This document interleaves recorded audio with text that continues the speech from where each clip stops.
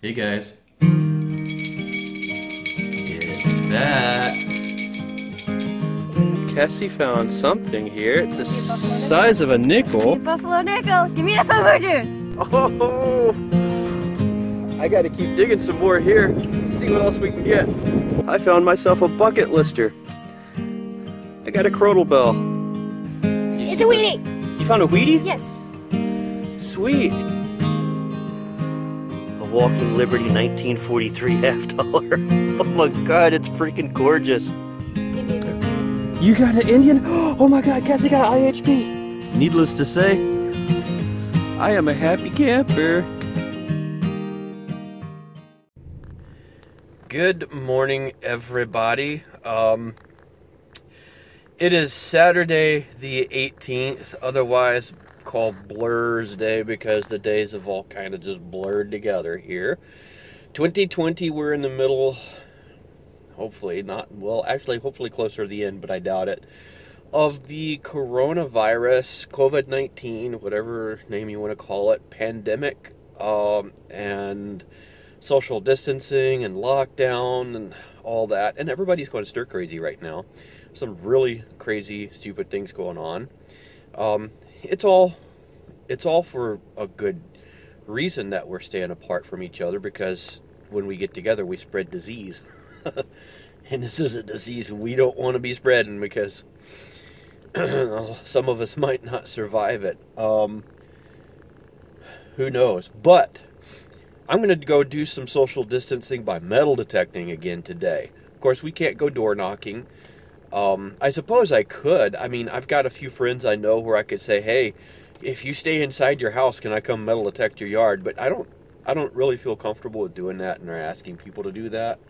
So a lot of the metal detectors like me are hitting up old places we've been to and pounded to death before. And if you've seen some of my previous videos, some of it's really paid off well. So I'm going to go to another place today. It's an old school that has a football and sports field kind of thing on it. It's been hit before. Other people have detected it. I have as well. But I found some interesting things from, you know, silver coins to play money and things like that. There's one section across the street from one end zone of the field is a power substation. So when you get over there, your metal detector gets really chatty. I'm going to try to go single frequency toward that end and hit that end up a little bit better, because I don't think anybody really has. I'm going to see if I get lucky over there. So, you know, maybe we can make a day out of it and see what happens. Let's go find out and see if we can save some history. Wow, pickings have been really slim. I don't have my watch on. I didn't look at my phone to see what time it was. It is muddy. My gloves are soaked. It's actually nice to take my hands out of my gloves for a second to let them dry off. You can see my fingers are even starting to prune just a tad. Not a lot. My shovel is cold. It is warming up finally, though, as long as the wind doesn't start kicking in. I really haven't found anything worth looking at. A few quarters and stuff like that. But I got something here. I'm not sure what it is. I think it may be just a game token or something. But first interesting thing we found, so let's take a look together and see what it is. That's it right there.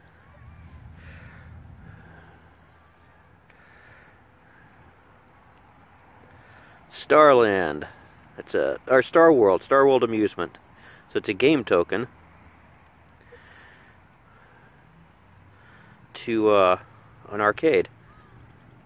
I don't even know if we have a Star World anymore. This is pretty deep. I don't think so.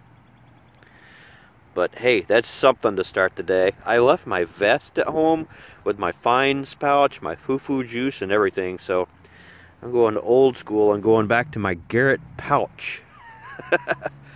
So at least for the time being, we'll take it.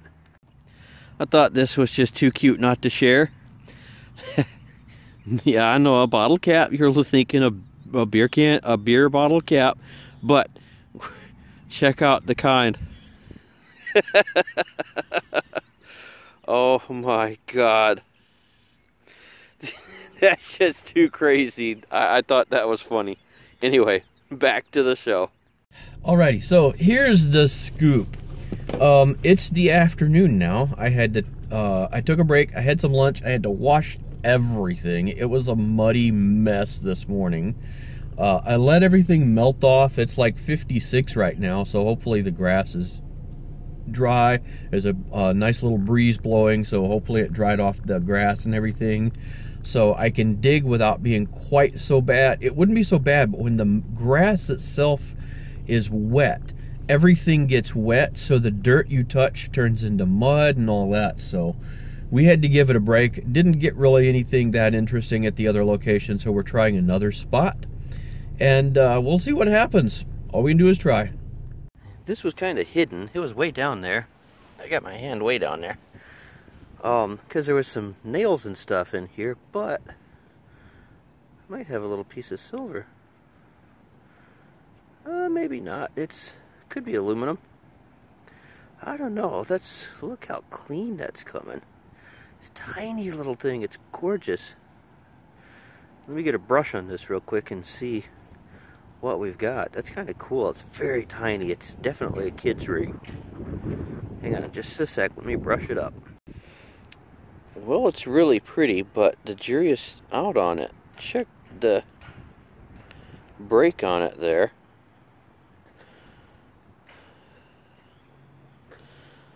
I don't know. We'll set aside. We'll take a look later. I hope it's got some silver, because it sure is pretty. Alright, we got us a green coin. Ooh, nice little piece there.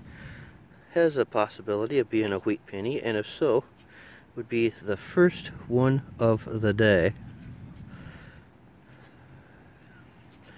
Slick Rick is what it is. I think some wheat's coming through there, though. Yep, let me clean her up just a little bit. Actually, right there. I think I got something peeking through. I can't tell what it is. Let me clean it up just a little bit more. Yep, 'tis indeed a wheat penny, and it looks like we got a 44 wheat penny, so first wheat penny of the day. Wow, it's been a long time coming. Alrighty, not 5 minutes later, and I've got another one. Making up for lost time, and it's another 1944, I believe. Yeah, it is. That is odd. 2 44s. You know what? I will take odd right now, though. And I think we might have another. That definitely looks like the back for a wheat penny, doesn't it? Yeah, I'm pretty sure it is. That front's a little toasty. Crunchy. Right down there should be a date. Let me see if I can get one real quick. I do believe I managed to get one out. 36 it looks like. It's a crunchy one, but we got her. Okay, so this is a thing. I don't know what kind of thing. Really, I don't. I don't know if this is stainless steel, silver, or what. It's got some weight to it. I have no idea what the heck this is. Squished, I think. I got this down. You can see the hole there. It was pretty deep, 8 inches at least. You know, parts are flaking off right there, so I don't think that's a good sign. If it's silver, it's plated. See, there's more coming off right there. See, and the way that looks right there. I don't know what this is. It was awfully deep, though. We'll clean her up better when we get home. Alrighty, this one was pinpointer deep, you can see. I mean, like, right even with the ground. It's over here. I bet it's just another wheat penny. Yeah, I can see the 1 cent sticking out in the back. See if the front looks halfway decent.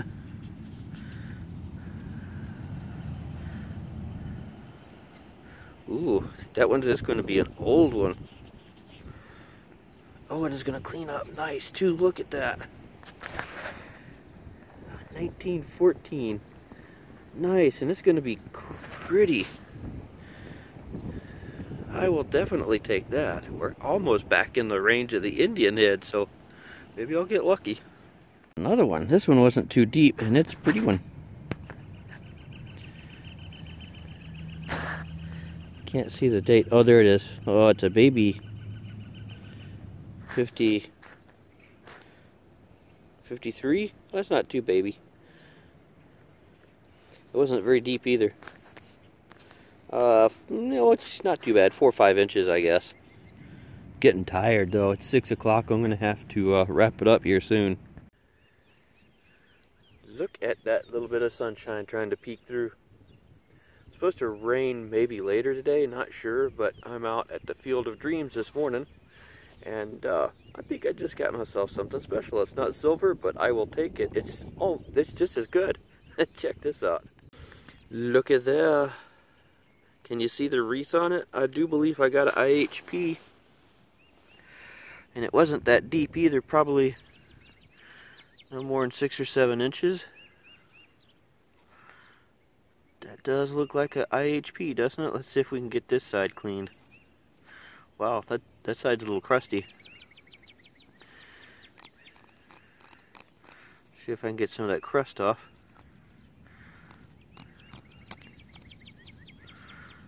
Let me get a fingernail on this real quick and get right back at you. Check her out.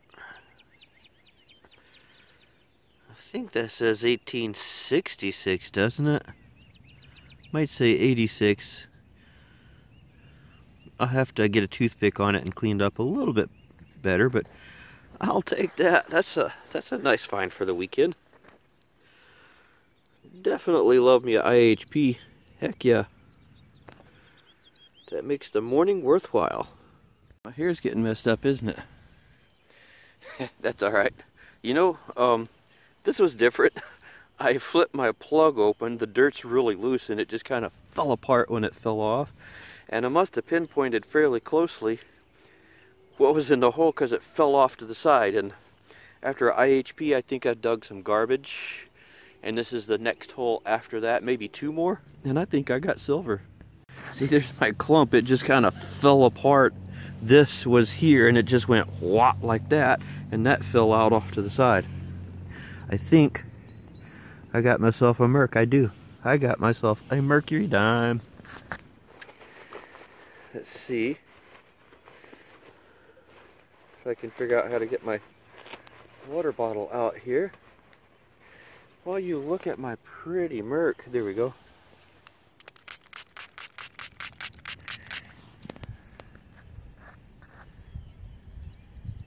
$1940? That's what it looks like. We will go with that. I'll take a merc dime any day. So we got silver and an IHP for the day. Field of Dreams, I tell you, it always produces.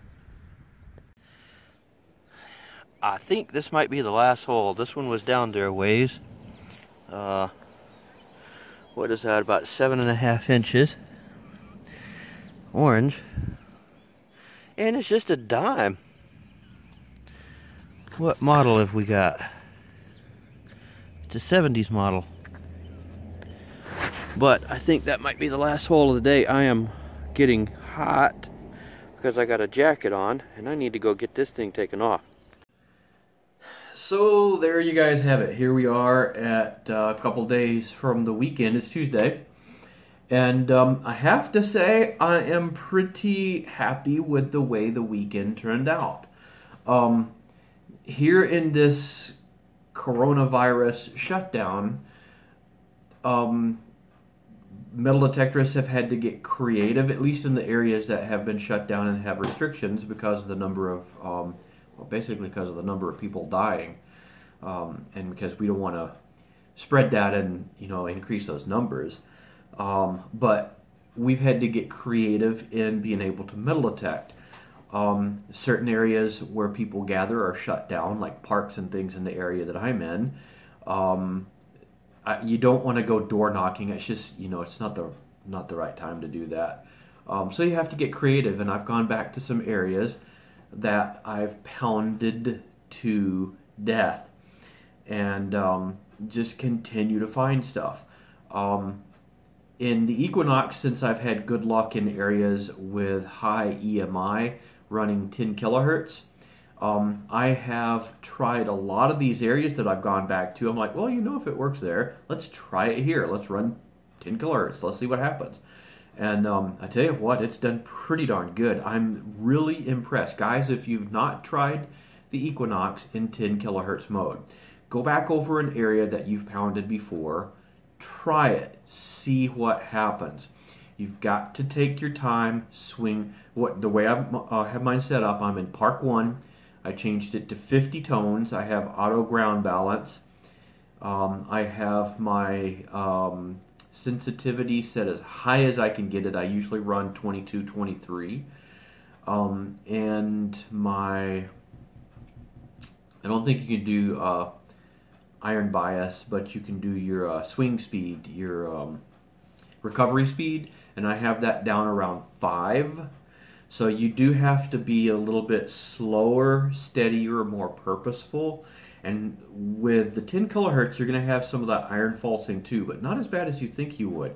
A lot of time, if you do it one way and then turn 90 degrees to that signal will disappear.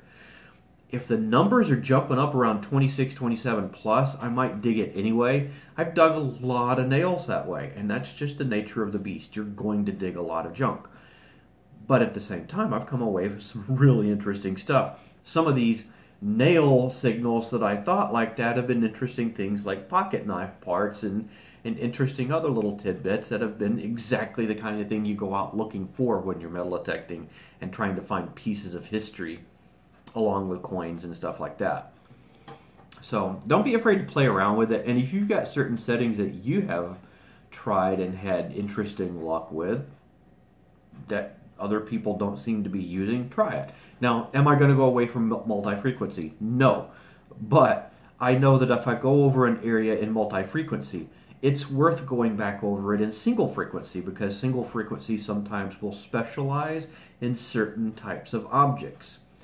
And your lower frequencies like that key in, it seems like, on your silver and your copper stuff, which is a lot of US coins.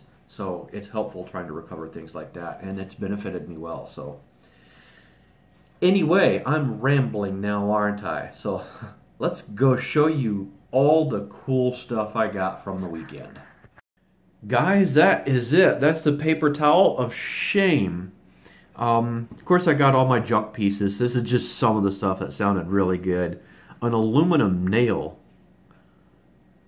Not quite sure what that's about. Got a couple of golf tees in a field I was in. Old style pull tab. That is cool. Still evil, but nonetheless cool. I like that. I think I might actually keep that. It's in such good shape. I'm half tempted to see if I can get some of that stuff that you do gold gilding with and make a necklace out of it or something. You don't see those these days. Of course, I got my obligatory Zinkins, some clad, a couple of old shotgun shell head stamps in places I wouldn't have expected. One was a school, one was a church. So it goes back to the time periods before those were settled. Got the one pocket knife piece I showed you there. That's kind of cool. I like the end of this, the way this comes out and makes this circle. I wish I knew who made that. You got this. This is cool. It says, you can see just a little bit of rust and dirt still in there. Office knife. This was actually made by Winchester, is what I'm finding out. Most likely made in the 50s. And that's not bone. It's made to look like bone, but those are actually celluloid scales. So that's old-fashioned celluloid, which I think is cool. Don't know what the heck this is. It's light. It may just be junk, but it's really interested the way everything's all crusted up to it. As it rusted, it encased all the rocks and things and pebbles that were around it. It's really interesting the way that happened. I'm not keeping it, but still interested. Got my Star World amusement. That is junk right there.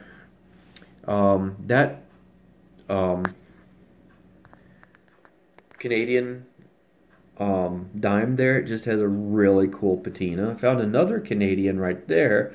Can't get a date off of it because, as you can see, that sucker has a lot of crust on it. I tried using the aluminum nail that I have up there to get it off, and it won't come off. That is cool. This little ring right here did end up being sterling. It says sterling MH inside. And I think the stone is cubic zirconium. The MH is McGrath and Hammond, and the ring was made in the 50s. That is a tiny little thing, though. Look how, I mean, look at that. It barely fits my fingernail, much less my finger. So that, of course, was a child's ring. And I love that stuff. That's something you do not find anymore. Because, unfortunately, kids these days just don't appreciate stuff like that, unfortunately. No, I'm being generalist there. Some kids do, but a lot just don't. Because something like that has no value anymore. And I think that's a bit sad. These coins just wanted to be old, but weren't. Well, 41's old, but it's not interesting. This is the stuff that I did come away with that's interesting. Of course, I got my wheats, but I got wheats ranging from 1914 on up. I got pairs of 44s and 53Ds. I got that 1940S Merc. You guys saw that. And what you didn't see was this. You did see this one, I do believe. The 1866 IHP, because I wasn't sure whether it was a 86 or a 66. But I went back Monday, just yesterday, to an old church that I have permission to detect. For about 2 hours, it was windy as all get out. And didn't come away with much of anything interesting, because this is another place I have pounded to death. But it paid off.